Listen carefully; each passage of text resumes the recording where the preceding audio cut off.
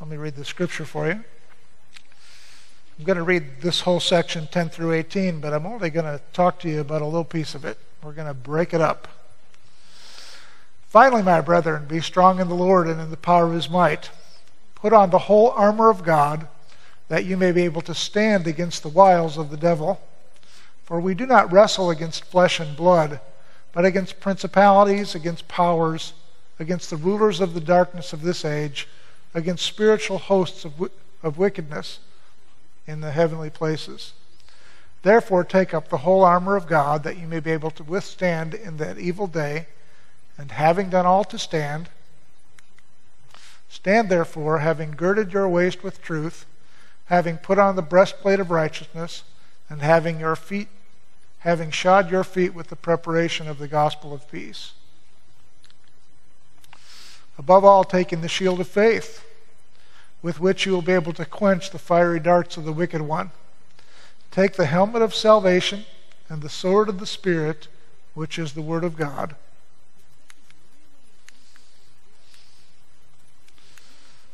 Praying always with all prayer and supplication in the Spirit, being watchful to this end with all perseverance and supplication for all the saints. There's that prayer component again. All right, thank you. You may be seated.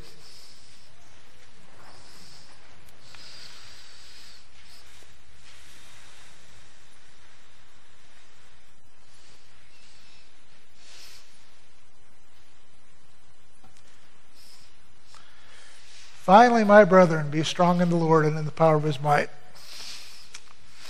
Very interesting requirement, but it suggests that there is power available to us that isn't ours automatically. Do you ever get tired? Anybody? Okay, turn the lights back on for me. When you feel like you're in a fight, do you feel like you need the Lord? Okay. Will you feel like you need him more if life becomes difficult? Yeah. We understand that. That's why we're here. How many of you listen to the news and you follow what they say about the Dow and the economy, and that makes you just a little bit nervous? I'm not saying you're full of anxiety about it, but how many of you, like me, hear that stuff and you wonder, is everything going to be all right, or are things going to get difficult? Anybody besides me? Sure. Well, the offer that is here is strength beyond what you naturally have. How about that? Would you like that? I would too. There have been times in my life I've needed strength beyond what I had. I remember I was in 6th grade, and I was extremely clumsy. And I got picked on a lot. And I did not respond well to being picked on. But the only weapon I had was this. Now, we had 3 taverns in the family. Okay? So I knew very colorful combinations of words. And at times when I was under duress, I would use those words as vigorously as I could. And one day we were in gym, and somebody who I will not name, who is not here, but I still will not name, was being unfair to me. And I decided that I had had enough. And I spoke to him in a very vigorous and colorful manner. And his response to that was to start beating me. He was bigger than me, he was stronger than me, he was faster than me. He just started beating on me. And he wasn't going to quit, it didn't seem like. And I was suffering. And I also refused to refrain and be silent. So the more he hit me, the more I hollered. And the more I hollered, the more he hit me. Then when I really wondered what in the world was going to happen, somebody larger and stronger than me grabbed me, picked me up one-handed, was the janitor, Nelson Hill. He was a retired farmer, strong as a bull, picked me up and carried me out. He was a friend of the family. Unbeknownst to me, he used to report to my mother every time I was in the hall, which was probably very hard on the phone lines. But I was so relieved to know that there was help available to me that was not my own power, because I was helpless in the face of the onslaught. And my words, as creative and colorful as they were, did not help me. And often we learn habits and practices that do not help us in a crisis, and yet we cling to them when what we need is power that is greater than our own. Do any of you have an heirloom or an antique that you treasure? Anybody? What do you have? Oh, your hand's not up? Sorry, I thought your hand was up. Yeah, it's a hairpin from my mother that she used to put up in mine. Okay. All right. That's interesting. I have no hair-related mementos. Yep. Mr. G.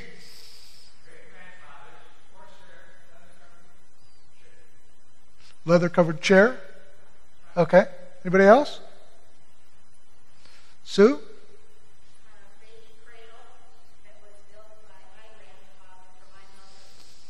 Okay. Mary? Say again? Okay. Anybody else? Kathy? I was 13 and I found an old chair in an attic. My mom took me across the street, and the man who died, and the chair has dog heads instead of lion heads on the arms. And it's 100 years old. Cool. That's Grandma's chair. I saw another hand back there. Sherry?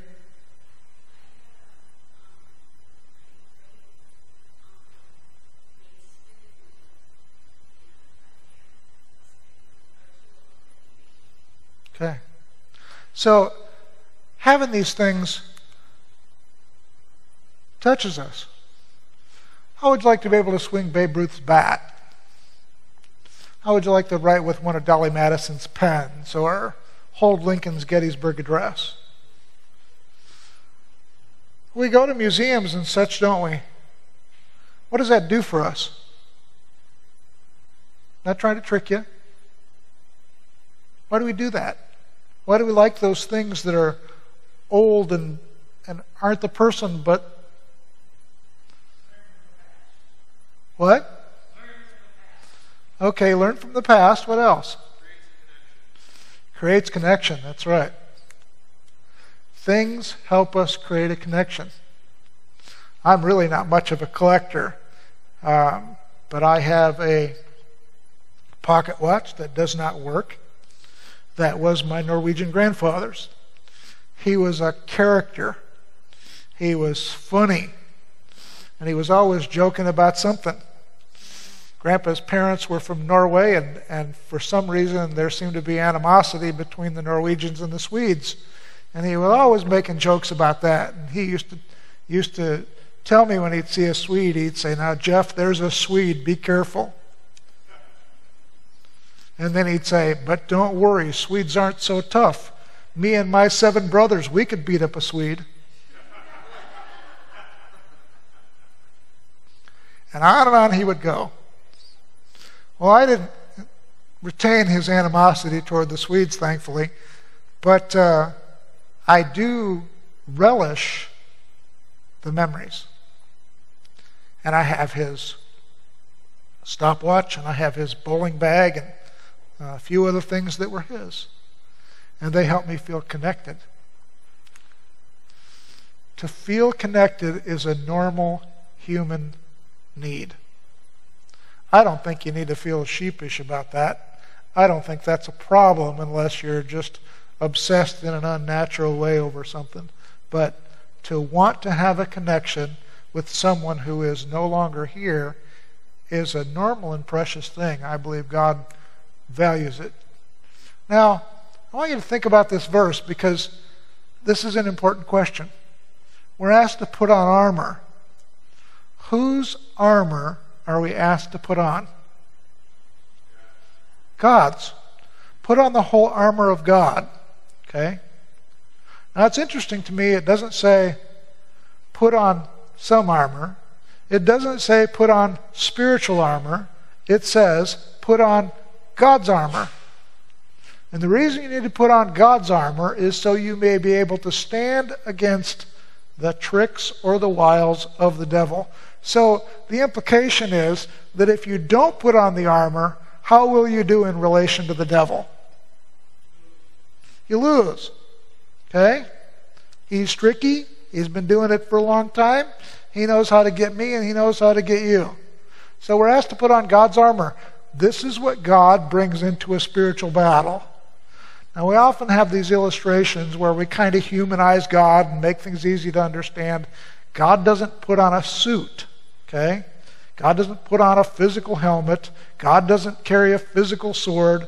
But God puts these things on in order to beat the devil. And so we're encouraged to put on God's armor. Clearly it's for protection in the battle. But it also may be to help us feel connected. How many of you would like to feel a greater connection to God? Not saying you don't feel connected. I'd just like to feel more. Okay? So these pieces of the armor that we're talking about, they're there to help us, protect us. There's an offensive weapon. And I believe they help us feel connection to God. Now this is a very real spiritual battle. And again, it's repeated, to take unto you the whole armor of God. Don't be content with just pieces. Take the whole thing. Now if the battle isn't fought, and I mean this sincerely, if the battle is not fought, the losses we experience are beyond our ability to comprehend. Everybody says, oh, I just want to go to heaven and then everything will be fine. That shows a misunderstanding of what God says to us and what God offers us. God wants us to fight the battle because the victors in battle get the spoils of the battle, and those who sit on the sidelines and do nothing, or those who surrender to the enemy, get nothing. Or at least they get less. You see, if we fight the battle, the reward that God will give us is greater than we can imagine, and it's greater than any plunder gained in any human battle throughout human history. This last week, there's a story about a treasure train of Hitler's. Oh boy, wouldn't you like to find that buried in your backyard? All the stuff that crook stole. Well, the Bolsheviks, they ransacked Russia. Tremendous amount of wealth taken unfairly and dishonestly. Remember Imelda Marcos in the Philippines? Shoes. Right. Amazing stash of shoes. You know what? It will pale in comparison to the reward God gives for the simplest things we do for Him. This serving Him is not a trivial thing. This being in the battle for Him is not a small thing. This being in the battle for Him and winning the battle for Him is something we will be grateful in eternity forever that we did.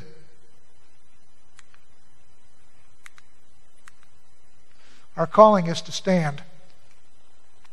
Our calling is to not crumble, not go with the flow, not be like everybody else. I'm sure our children got tired of us saying, they'd say to us, well, everybody else gets to do it. And after I got done saying, everybody? What about this one? What about that one? Well, not everybody. And then I'd say, remember, we're not trying to be like everybody else. We're trying to be excellent. I want you to have the best future, not just some future. And here's the verse where I want to focus for the last part of this. Stand therefore, this is the first thing you put on, having your loins girt about with truth. Now we value truth and truthfulness, don't we? And we tend to think of truth in terms of honesty and how we deal with others.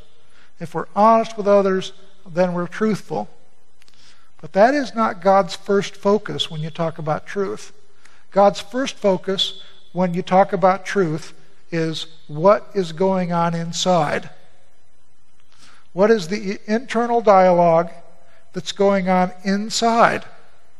Am I telling myself the truth? People say, of course, Pastor, I'm telling myself the truth. Oh, that's not true in so many cases. In fact, just about any time somebody comes for counseling of any sort, this is what we do. We take the story, we take what they believe, we take how it drives them, and then we strip away the things that are lies from the things that are true. And usually we come out with, yeah, you do have a significant problem. We can work on that problem, but first let's get rid of all the things that aren't real that you've added. Like, my life is over, nobody cares about me, there's no hope, nothing can change, there's no purpose to this. It is amazing how we have learned to tell ourselves lies that play like a recording in our heads, and then we do things to support those notions. Now, the girdle was part of the armor. It was actually a big piece. Some of your translations translate it belt. It's unlikely that that's what's referenced here, because in old times, the girdle would cover a person from below the breastplate, take my word for it, part way down the thighs. It was to protect vital organs. It was to make it difficult for someone to cause you to bleed profusely should you be stabbed. The other part of the girdle's purpose was other pieces of the armor would attach to it. It would give stability to the breastplate. It would give stability to whatever there was to protect the legs. It would help you move in battle. I'm the wrong one to illustrate moving in battle with ease, but it would help you move in battle with ease so you were not clumsier than you had to be and you were protected. That was the purpose of the girdle. You wrapped yourself in it first so everything else could be added so you were protected.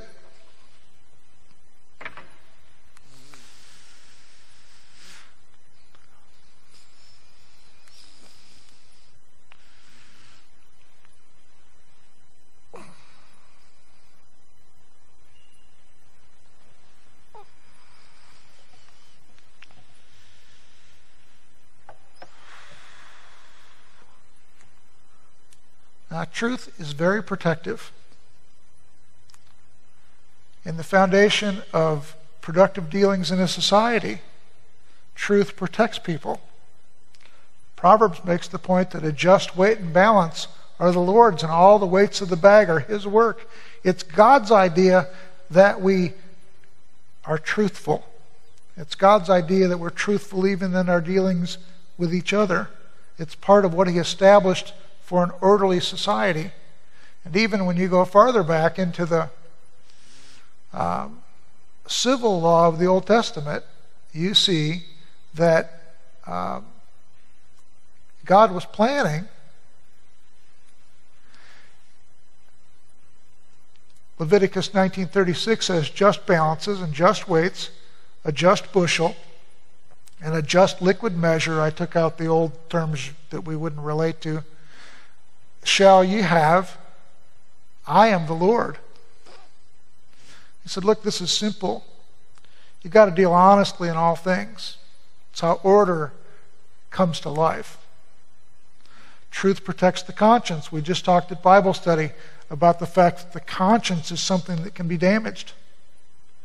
The conscience needs to be nurtured and protected and strengthened because the conscience is not a perfect thing. The conscience is something that develops over time.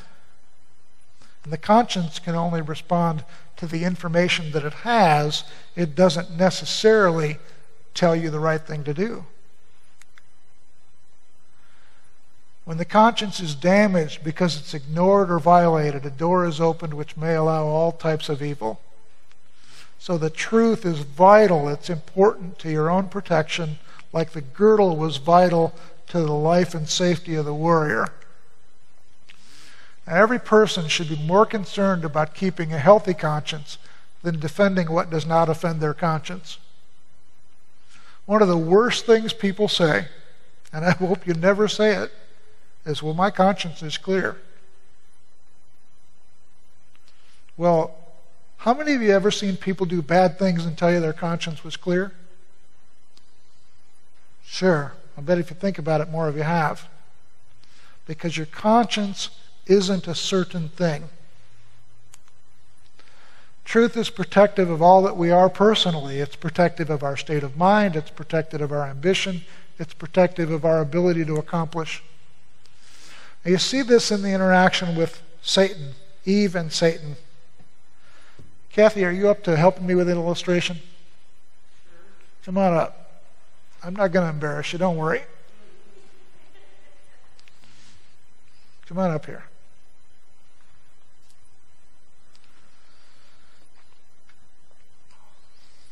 Just face me over here. All right. Here's what we're going to do. Kathy's going to be Eve. Who do you think I am? I know, this is great casting so far. Serpent came to Eve and said, did God really say you can't eat of every tree of the garden? God's trying to engage her in a conversation she should not have.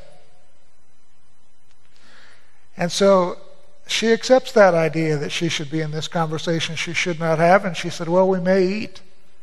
It's okay. We can eat. But the fruit, which is in the middle of the garden, that we can't eat. Was that true? God told them they couldn't eat that fruit. Was that true, that there was a forbidden fruit? Okay. And then she said, we can't touch it or we'll die. Was that true? No. They could have played hockey with that fruit. They could have made house ornaments with that fruit. They could have thrown at each other for spite or sport, and that wouldn't have been a violation. But they had one rule. What was the rule? Don't eat the fruit. So when Satan starts to get her to question the goodness of God, he gives her a burden. Hold your arms out like this. He gives her a burden. Is it real? What? Yep, that burden's real.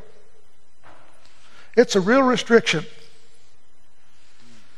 A couple weeks ago on a Friday, I had a colonoscopy and an endoscopy. They told me you can't eat. You know, a lot of times I come here and don't eat all day. It doesn't bother me. Can't wait to get home. I'll eat then. But the day you tell me I can't have any food, you know what? I just want to eat all day long.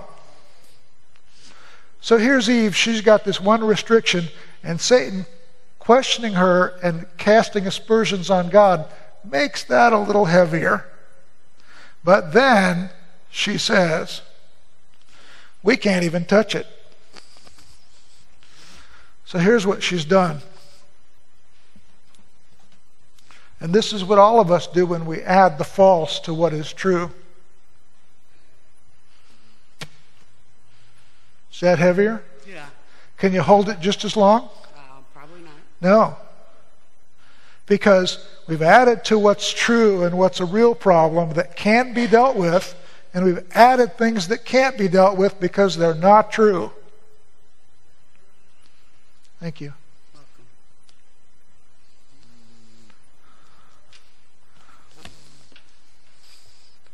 Now, I want us to be the most honest people in town.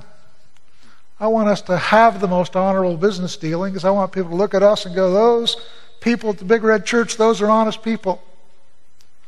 But what I want God to know is that we're learning to be honest with ourselves. Because it's in that honesty that the battle is won.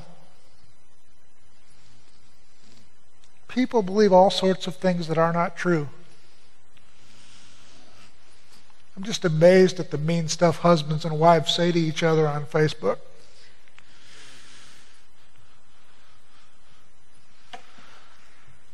Oh, let's see. Can I say this? Probably not with this age group in the room. But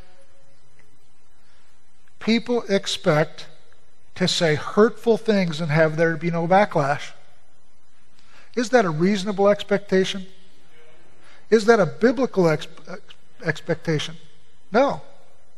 And yet person after person believes that. You know, we're watching the economy like you are. Our first decision when we see unsettling things is cut some spending.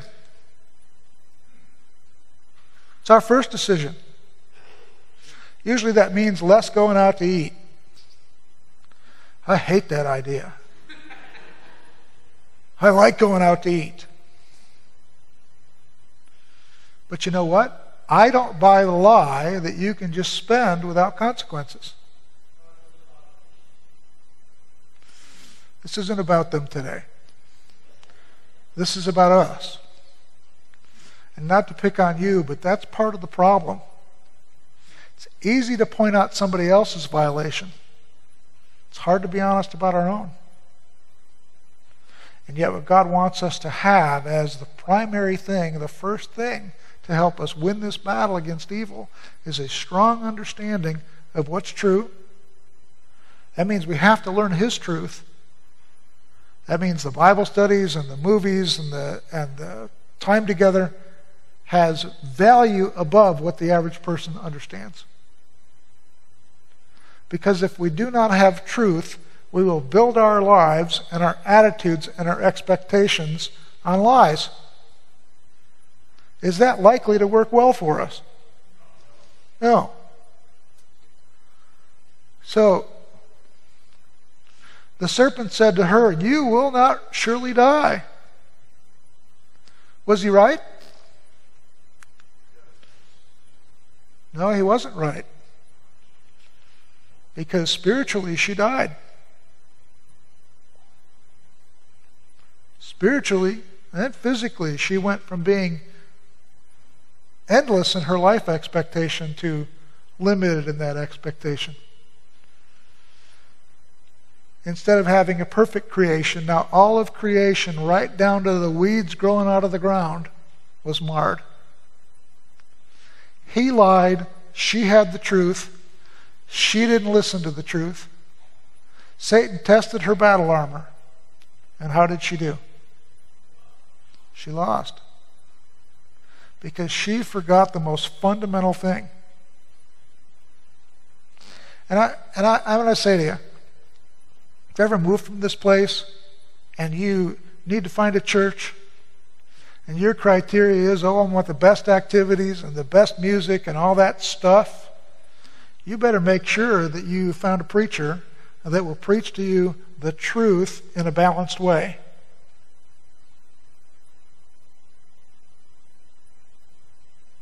Because that's the only kind of place you should go to church.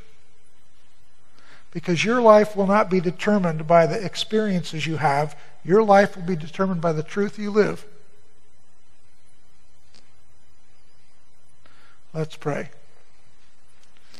Heavenly Father, help us to engage this battle. Help us to learn your ways and follow your path and take our Christian lives as seriously as if we were under attack. Amen.